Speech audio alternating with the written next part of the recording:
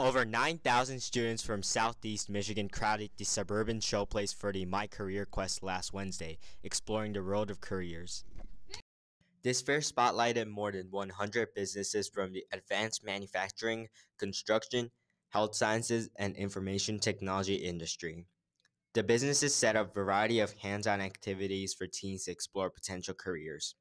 Students were able to experience careers firsthand with activities ranging from operating high-tech robot arms to giving CPR to a medical mannequin.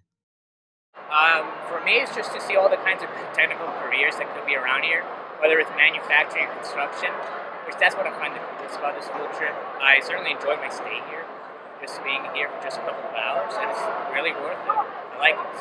I suppose one of them was the electrician in the higher grade of manufacturing, where the blue zone is.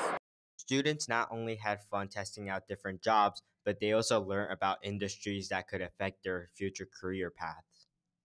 I wanted to learn a little bit more about cars and how they work and how they function, and I thought this was a good chance to get my hands on something like that. So there weren't really any colleges that approached me, but a couple businesses did, and they gave me their cards and told me to sign some papers and stuff. This is Tomo Masuda from the Cat's Eye News.